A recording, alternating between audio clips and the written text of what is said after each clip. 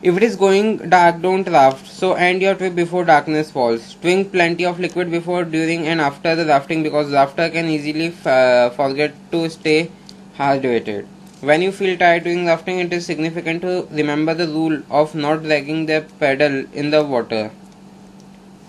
Materials required and safety measures for mountaineering. Materials and equipment required. Sleeping bag, inflatable pad, ice axe or hammer, crampons with 12 spikes, harness with adjustable leg loops, locking carabiners, climbing helmet, ski or trekking poles, snowshoes, mountaineering shoes, and socks, overboots required for expeditions in mountains above 16,000 feet, sunglasses, sun hats, face mask, light gloves, mild gloves, and heavy gloves, sun skirt, insulated mugs, personal first aid kit, spoon, water bottle, bowl, pee bottle, lip screen, sunscreen.